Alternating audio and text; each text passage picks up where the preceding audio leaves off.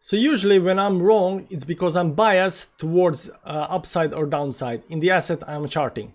So if I want the price to go up and I'm biased, I'll probably find reasons for it, why it should go up. And if I want the assets to go down, I'll probably find the reason on the chart why it should go down. That makes me biased towards the asset I'm trying to chart, and that makes me make wrong decisions. Like right here, this is a 5 minute of Bitcoin chart, and you can see we were in some kind of triangle, and I was expecting break on downside. It did, and then it went up. Now I was expecting break on downside because I was expecting 26,000 Bitcoin. If you've been watching my previous Bitcoin videos, you will notice that I am not looking at 32, 33 resistance as a lowest Bitcoin will go, but 26,000, and 26,000 actually where I want the Bitcoin down to go. So I'm biased when I'm charting Bitcoin, and that spreads to everything I'm doing on all other cryptocurrencies, because I know that Bitcoin is moving entire market, right? So basically, and I'll show you now on the Bitcoin chart that I actually did say that Bitcoin should go up. This is a 4-hourly Bitcoin chart, and I made a video saying that Bitcoin is in a bull flag. We have the pole and we have the flag that's forming right now. Right down here is when I was expecting the price to go even further down to 26,000, but that was after this video. So I should actually just trust my charting experience and charting skills and say no, it's gonna go up onto this line, then go down here to 26,000, but I didn't. I was biased. So usually when I make mistakes in charts, it's because I'm biased. So what we're gonna do this week, entire week, we're gonna do Chainlink. We're gonna do Chainlink entire week, every day of the week, 7 days. So come back to see this video again tomorrow and more tomorrow after that. We're just gonna do Chainlink every day. Because I'm not invested in Chainlink. I don't care about the Chainlink, but I can keep the unbiased opinion and charting of the Chainlink, right? I'll still follow the Bitcoin. I'll try to keep my biased opinion on where the price should go, but I'll try to be as impartial as I can, okay?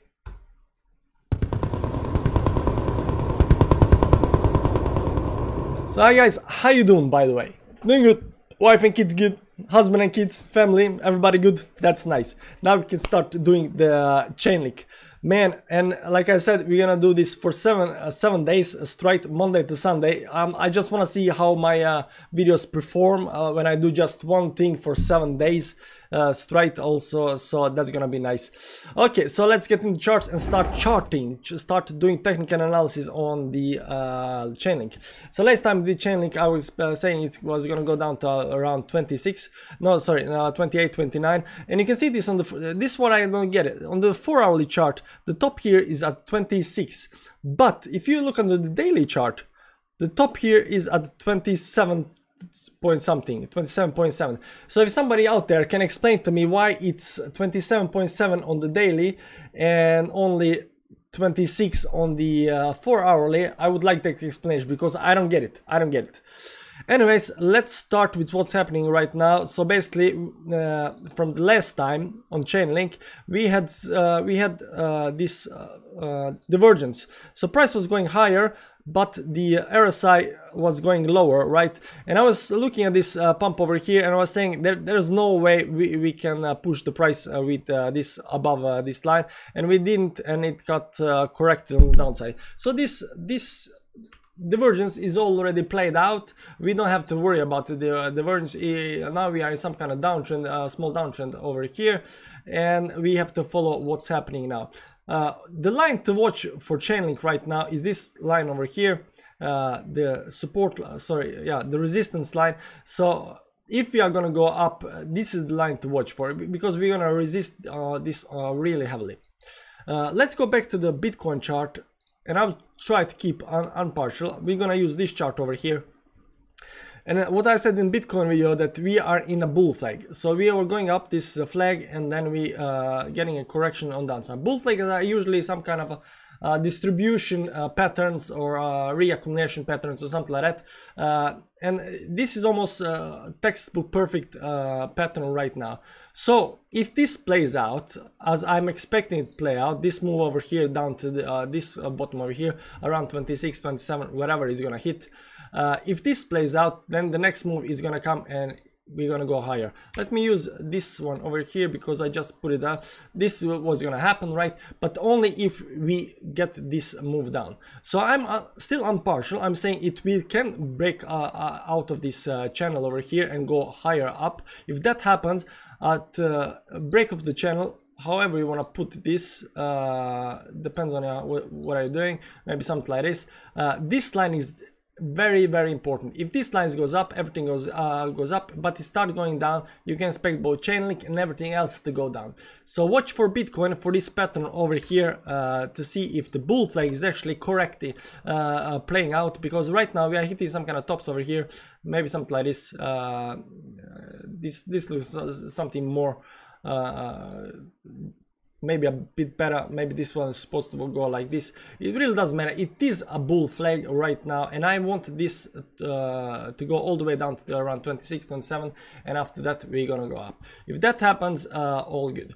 So based on that, I'm expecting still a little bit biased, but that means that Link will also go down. So basically this support over here at 18.7 and 18.3 or 4, that's the ultimate support for the Chainlink, because if it's keeps the support, it means it's holding the higher low. If it starts going down over here and just bounce up, all good, because we got low and then you got a higher low, that's very bullish, all right? But if it starts falling down through the support and then goes up, then you have a low and you have a low. Not only low row, you have 3, 1, 2, 3 in a row. And here you got 1, 2, 3 higher highs in a row. That means that we get another pattern. Just a second. Oh my god. Nice. Okay. So basically what that's gonna give us after that, we're gonna have some megaphone pattern over here, and we are expecting that to play out. I'll go all the way down to the megaphone pattern and up again. So if megaphone pattern happens, let me just put it down here. It's gonna be something like that, so around 16, 17 or something like that support down there. So we're gonna find this support around here, and I think that's gonna come on the weekly chart. Let me zoom in a little bit. This over here, yeah, this over here 14.5. You got two supports. You got this one over here at 16.4, and then really bearish support down at 14.5. I don't think we're gonna get all the way down to 14.5, but if we do break the 18.7 support, 16.4 is the line to watch out for. 16.4. Let's see how that looks on the 4-hourly chart. Yeah, it gives us something of a megaphone right over here. It's gonna be something like this. You see here it starts going out. It can hit 16.4 and still be in the pattern that we are actually looking for. Also, reason I think this is gonna go down is because of this formation over here. That looks like to me like it's a double top. So we get a double top. We got some kind of a top on the Bitcoin because hitting the upper resistance. So for me, this looks like we're gonna start seeing some bearish trend during the next days and stuff like that. That's it, guys. Thanks for the video. This is the first video in the series of 7 videos, so make sure to check next video tomorrow. And if you like the video, subscribe, man, then you get the notification and everything. And like everybody says, like, click the notification, subscribe, and then all button or something like that, right? Then you get everything. Thanks for watching. See you tomorrow. This Chainlink video, this is the late adopter, this is the channel to be. We are growing by 100% per month. So we are expecting the doubling rate. We expect to be 100,000 in, I don't know, if somebody can calculate that, that would be nice. Thanks for watching. See you tomorrow. Bye bye.